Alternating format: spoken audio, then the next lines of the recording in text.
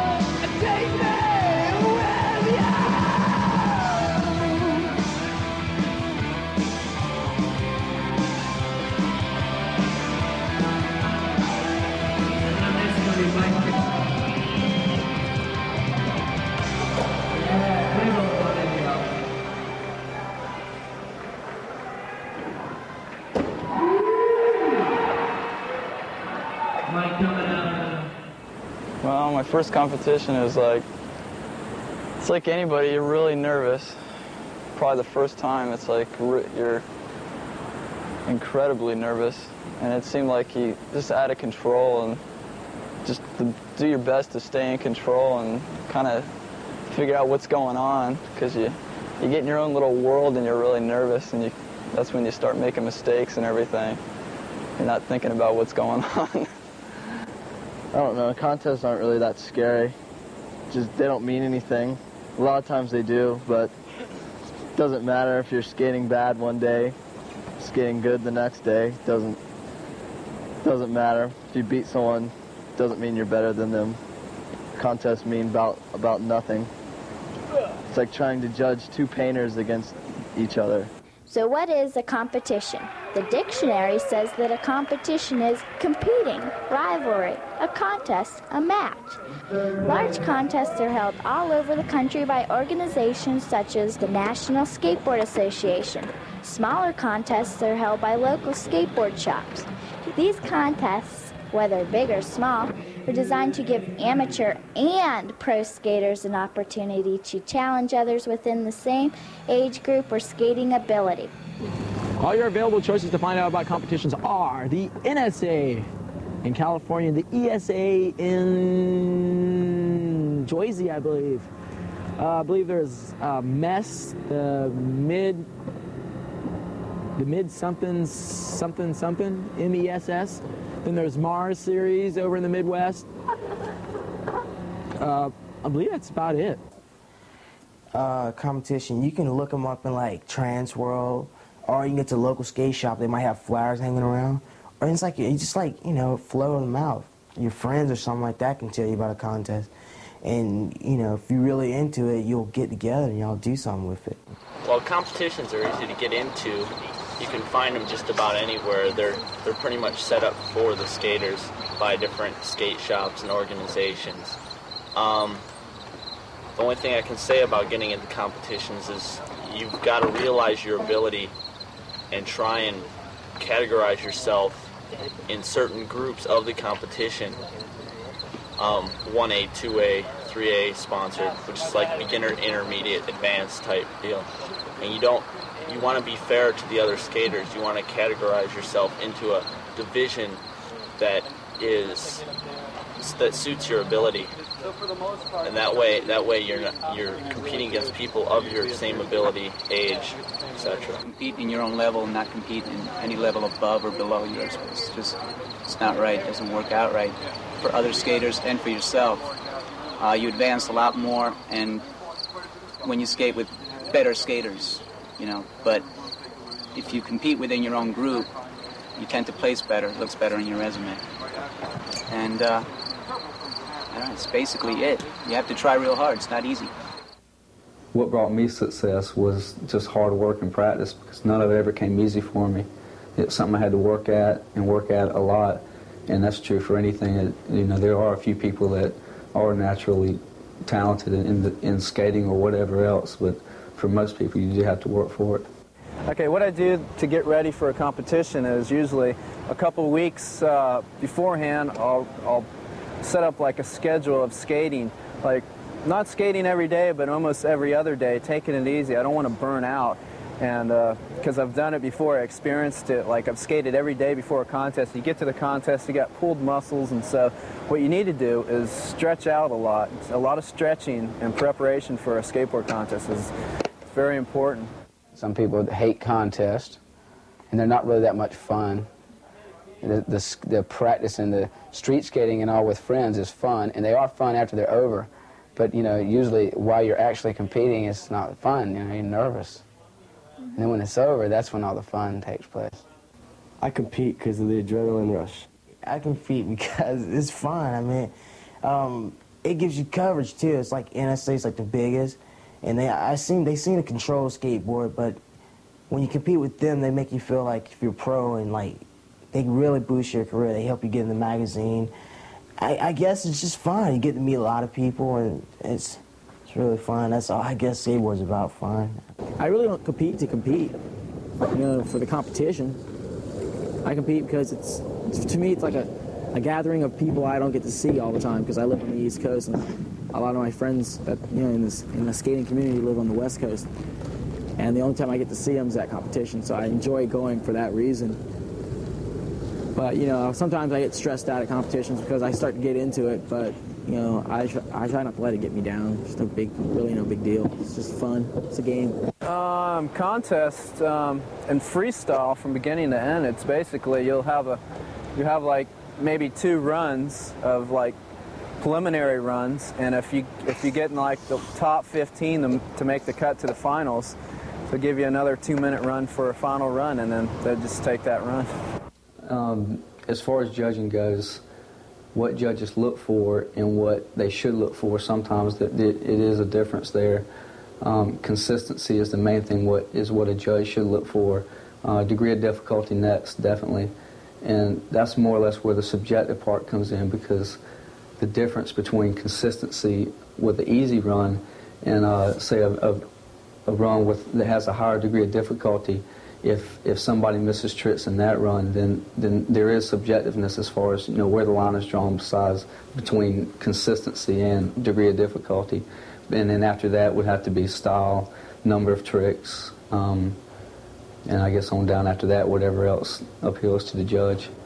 The judges look for style and consistency, difficulty of tricks, and the height of the airs that you use, and the amount of the ramp that you use. If you're just going straight back and forth using 16 feet of a 32-foot wide ramp, you're not going to get scored as high as if you use the whole ramp. Well, different judges look for different things, unfortunately. Judges, I think, should judge on what the individual does right then and there, no matter who they are, who they ride for. And I don't think that that intentionally happens a lot, but it seems to be a subconscious thing with a lot of the judging. People judge people, it seems to be, on what they know they can do, what they've seen them do in a video, or what they've seen them do in a contest or in practice. And then when they get out there, if they're a big name person, a lot of times they automatically get a good score. Just right off the bat, automatic. You know? And I don't think it's an intentional thing on the judges. I think it's just something that subconsciously takes effect. They look for style. They look for flow. They look for difficult tricks. They look for speed. They want to see somebody who's going to skate fast with a lot of style, is going to do hard tricks. That's what they want to see, and they want to see them make everyone. That's what judges are looking for. That's like the perfect one for somebody who's just like hauling booty all around the place and making everything and doing really hard stuff. The NSA's got a good group of judges. Judges look for in a run. It's like you hit like all the parts of the course, like certain ramps, and like if they're hip to all the new tricks are out today, they know what tricks are. Or unless you just got your total own style and just go around and like do like real hard tricks where it's like they can't even judge it, you know, because like they're so intense. The judges' scores in contests are typically on a 1 to 100 point scale. So a typical judge's score might be like a 82, a 78, a 91, somewhere around in there. In local contests, the judges are usually just fellow skaters who are in different divisions. When you get into your bigger contests, usually there's pros involved if there's amateur skaters. During pro contests, I would say there are prominent people in the industry. The board of directors of the NSA, they pick the judges. They pick pretty qualified judges, I think. To enter contest, simple. You just like you get to the location and you sign your name. If it's local, I guess your parents have to sign for you. You know, if you're under 18, that type of deal. And you just sign up and just go out there and do what you can do. I mean, do your best. Hopefully, you'll get a prize at the end. That's what I always thought. Some of the skaters that have done really well in the sport of skateboarding are kind of some of the obvious choices that people might come up with, like Christian Hosoi, Tony Hawk, Steve Caballero, skaters of that caliber. What separates them from other skaters? Well, initially, I think they are in a very rare breed of individual to begin with. They come out of a rare mold. I think the fact that they've been able to get a lot of media coverage and attention helps people recognize them in contests. The judges recognize them. It's a little easier for them to get a higher score in a contest because they're recognizable. But on the other hand, I don't mean to say that they're getting what they're getting because of media.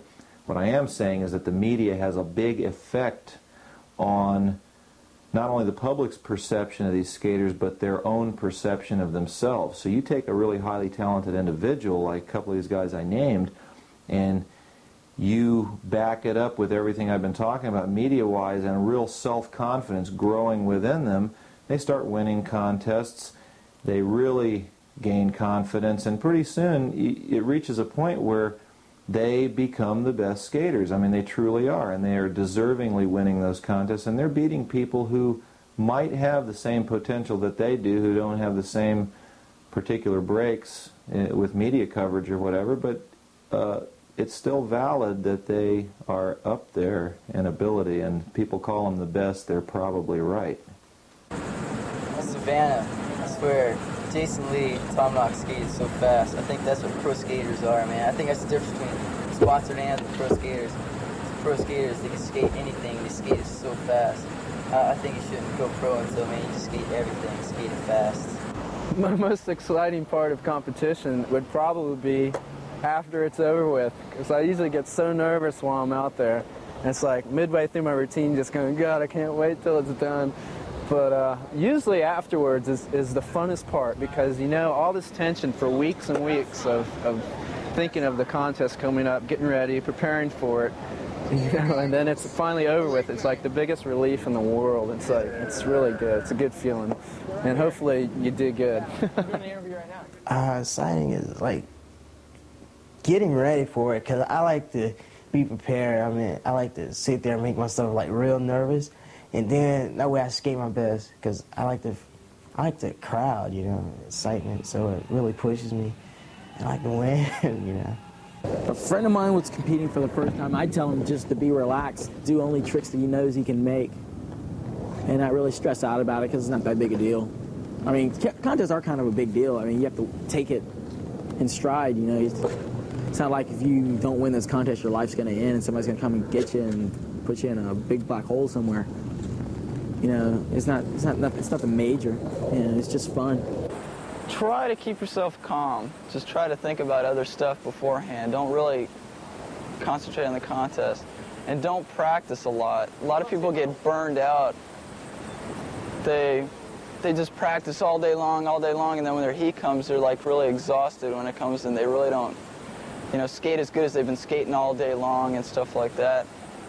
Just do what you think, you know, is good. Do your tricks that you know how to do really well. Just go out and have fun for yourself, not really for other people. During the competition, I'm very, very nervous, it seems like. Like, you know, before, and it's not just me, though, it's like everybody else is like that, too. They're all going, good luck, you know, and they're going, oh, I'm nervous, you know, but you just, you know, what you got to do is just think about yourself. And what I was thinking of, and I've done it in my last contest in Kentucky, was when I went out there, I was just like, instead of trying to skate against everyone else, I was trying to skate against myself, because there's a certain part of you that gets nervous, that wants to fall. And so you just say, no, I'm not going to fall. I'm going to beat you, the part of you, and make it. And so you got to think like that, I guess. Don't take it seriously if you don't do good, because there'll be other contests. And also, like, if you have a bad first run and you start to fall, don't get mad and throw your board. I see a lot of people throwing their boards, and that just makes you look worse. If you fall, just relax and take it easy and try to regroup yourself during your run, because you only have a minute. So just make the best of that minute and don't throw your board. Make yourself look bad. The advice I would give a friend competing for the first time would be, it's natural to be nervous, but just go out and do your best. I mean, and not that crowd's going to do anything to you. If you go out there and skate, and in the end, you know, if you do good, you'll get something out of it. You got to look forward toward that. That's the way I always see it, too. Take it slow, relax. Just think that you're skating with your friends back home in your favorite skate spot, you know? It's like I said, it's no big deal. You know, there's plenty of contests. Especially when you're amateur, there's contests almost every weekend. I mean, so it's not like if you goof up one contest, it's the end of your skating career or something like that. Plus, I mean, you shouldn't base your whole skating career on a contest or on a series of contests. You know, you don't skate the inner contest. You skate because you like it, not because of the contest. Hi, my name is Joe Jimenez. I've been skating for about 13 years. Seriously, for about 4 years now. I don't know. As far as getting sponsored, I'd say the best way to do it is to compete. You need to compete, get your name out there, place well, and start putting together a resume. Especially now, skating's so competitive that it's very important to get together a resume, because otherwise, you know, who's going to know what you're doing? I mean, you have to send them out to the sponsors, and you have to, like, get your name out there. And the best way to do that is competition. Mainly because, I mean, with a sponsor, you scratch my back, I scratch your back. They want to know that you're out there, you're getting looked at, people are seeing you with the equipment, and, you know, write letters, and try to do a video, too. Try to do a video of yourself. You know, try to do that kind of thing, because that's also really important. Whatever you do, if you want to sponsor, whatever you do, don't call. Don't call. They don't want you to do that.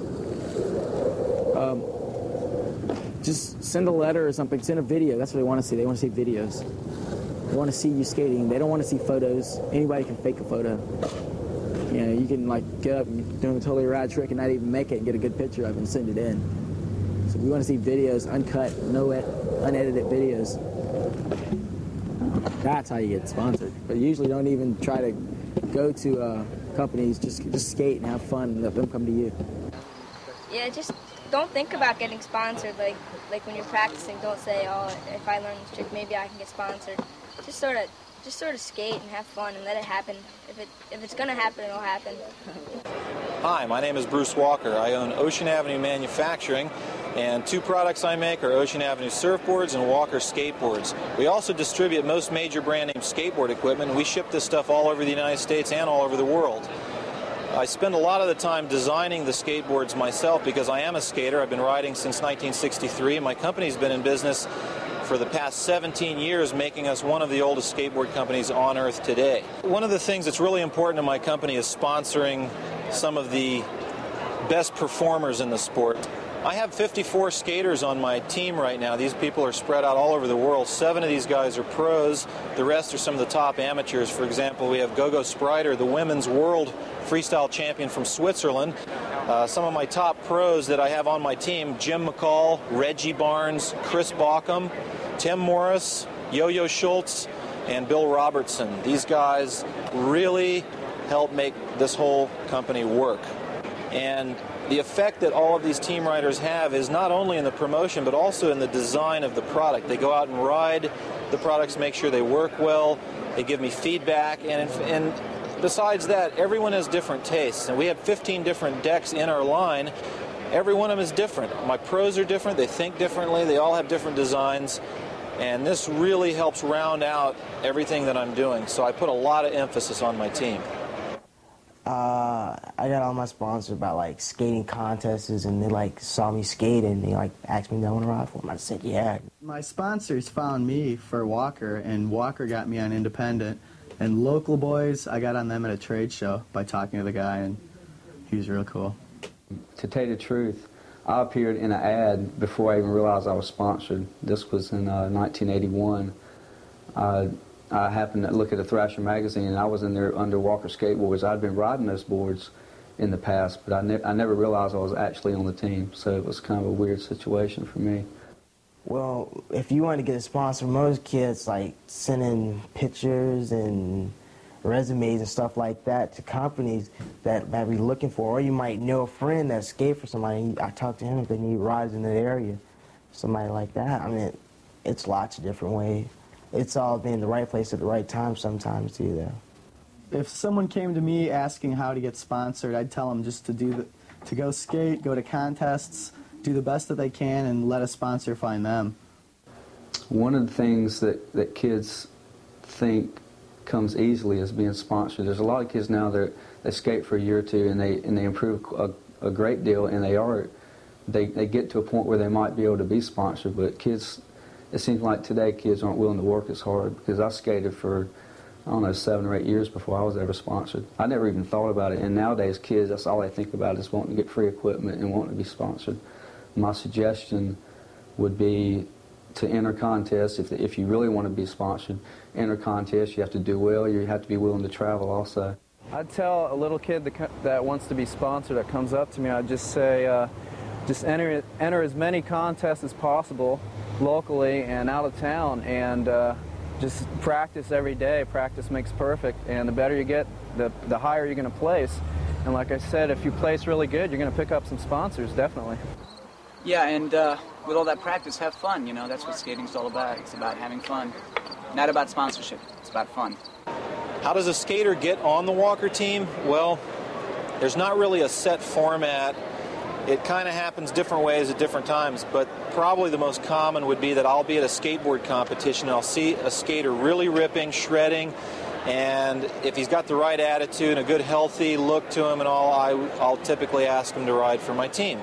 Another way is that if a skater lives all the way across the country from where we are in Florida, some of the more motivated ones have put together videotapes where they show their skating. One of the things I like to see in the videotape, besides just their skateboarding ability, is also I want to see their face, I want to hear them speak, I just want to see how they handle themselves in general. Sometimes I'll get a skater who is already really hot, already winning big national competitions. Other times, I might take a skater who's very young and hasn't quite reached his potential yet, and if I see that potential in a young skater, I might go ahead and get him on my team and just work with him, coach him, and hopefully one day produce a world champion. One good example of that one would be in 1978, I asked this scrawny little 11-year-old kid to ride for me. His name was Rodney Mullen, and 3 years later, after riding for Walker Skateboards, he ended up being becoming the #1 freestyler in the world. And for the past 8 years, he has dominated pro freestyle competition. Rodney Mullen is a household word all across the world. So that's one success story, starting off with a real young kid with potential. Sometimes people will send me letters, sometimes they'll send me pictures in the mail saying, well, you sponsor me, I do this trick, I do that trick, send me a big long list of their tricks with a couple of still shots. And I have a hard time dealing with that because we get like 20 or 30 letters like that a week. And I don't really know who the people are that are writing the letter. I don't know how they skate. The still photos are hard for me to deal with. So what we typically do is answer a letter like that with a request for a videotape, something along those lines. And a lot of times I'd say a lot of times I won't ever hear back from the people. Other times I'll hear back from someone who will say, well, you asked me to send a videotape, but I don't have a video camera, and I can't find one. And there's no motivation there. And one of the things that I like to see in a skater, I want to see people who can get things done, people who can motivate themselves to get out and get things accomplished. And borrowing a camera, something along those lines, that's part of life. And if a skater can't accomplish that, he's not really going to impress me too much. I just don't go by skating ability alone. One thing that I notice with a lot of kids today, they put too much emphasis on sponsorship. I don't know if maybe they can't go to school and face their friends unless they get sponsored by a skateboard company. Okay, it's all fine and well if you do, but sometimes people forget that why we skate. We skate because it's fun. And if kids today would try to remember that and try to concentrate on that and not worry about all this sponsorship stuff, they'd really come out a lot better. And they'd also end up being more likely to be sponsored because they'd be doing what they need to do to get sponsored. They'd be out putting the hours in. So I recommend practice and just calm down about the sponsorship stuff. It'll happen. If you're good enough, it'll happen.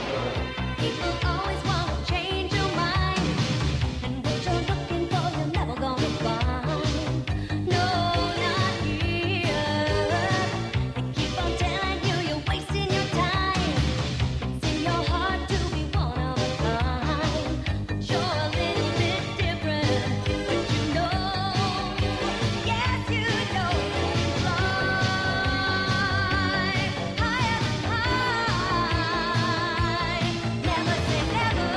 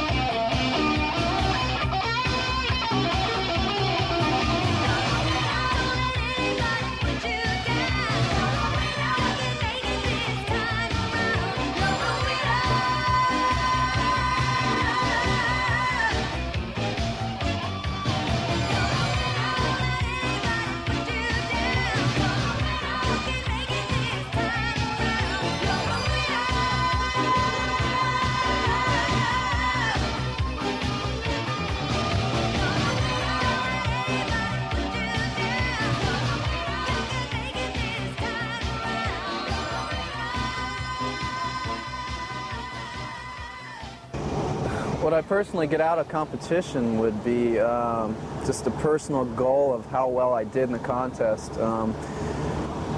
Usually beating someone that you've never beat before or something, that's a goal right there, you know. So it's like if they beat you every contest and then finally you beat them, it's like, yeah, well, I moved up finally. You know, I've stepped up a little bit, so that's something to look at. Learning these tricks requires concentration in all your motor skills. You cannot do these tricks if you're on drugs. Skating is a natural high. There's a whole real world out there. Thrash it, don't trash it with drugs. Just skate straight. Now let's talk about equipment, clothing, and maintenance. First, clothing. Remember that skateboarding is a sport, so it is important to be comfortable and be able to move freely. There are lines of clothing that have been designed for making radical moves, so check your local skate shop for the hottest in streetwear. Aaron? Now let's go into Bill Robertson. He'll teach us about equipment. There are many different types of skateboards.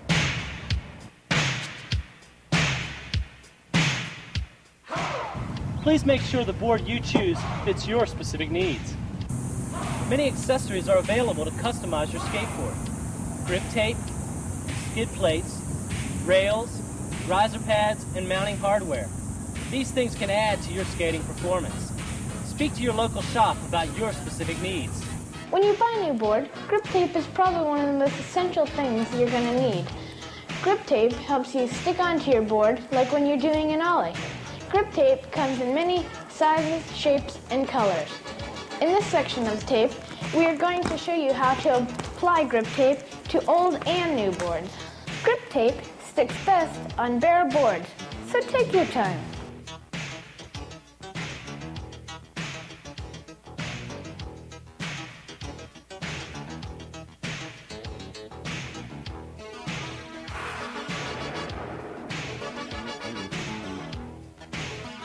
Trim, peel, and stick. If you're just adding some grip tape designs to your board, first, trace the shapes with a pencil, then use a sharp utility knife to cut out the shapes you just traced on your old grip tape. Then, cut out sections of the old grip tape to fit your new pieces. Cut it a little big.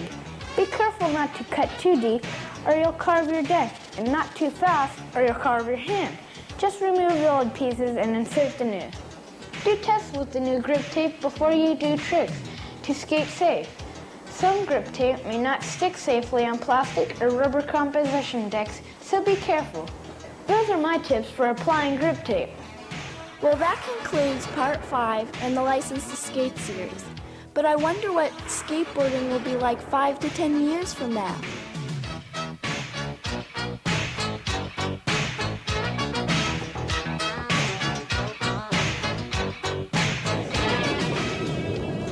Years, the trick's gonna be so unreal. It'll still be around, yeah. The trick's gonna be, it'll be like, she's doing a 540 front side and back side in one move on vert, and they'll be riding like 3-4 feet of vert. Then they'll be getting to it. They'll have like little rocket cycle things on their skateboards. They'll be going like 20 feet in the air, doing all kinds of stuff, throwing it through their legs. Skateboarding 10 years from now, the limits are unlimited as far as the maneuvers that will be being done then. There's no way to speculate, I don't think, because I've seen things over the years get more radical and more radical, and it, you know, I've had reservations about certain things being done, and then, you know, a couple years later they're done, so you really can't speculate. I think skateboarding would be like in 10 years, it'd be like, I think it'd be floating boards, you know, boards that hovercraft type things, like they'd be floating and they have this George Jetson helmet on and they'll be able to go, you know, like Elroy, like do a McTwist and he'll think it and he'll spin it, you know, his board would be like tied with magnets to his feet. That's what I think it'll be like, you know, something like that.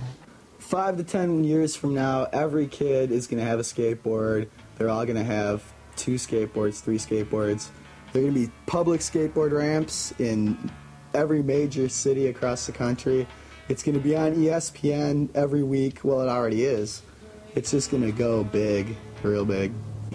Skating is here to stay.